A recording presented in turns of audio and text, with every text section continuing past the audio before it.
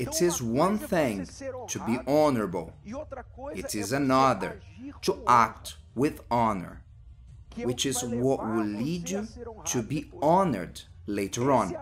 This acting with honor here, it's the anonymous part, hidden, in secret, that nobody sees, that goes through pain, the part that you bow your head and you put your mind on the work that you have to do without being recognized, even though nobody's seeing you or demanding from you, maybe nobody will ever know, but you do it because you are aware of your duty, what is the right thing to do. So you do the work, you act with honor here, and later on, after a consistent life living like this, at the end, you will be honored.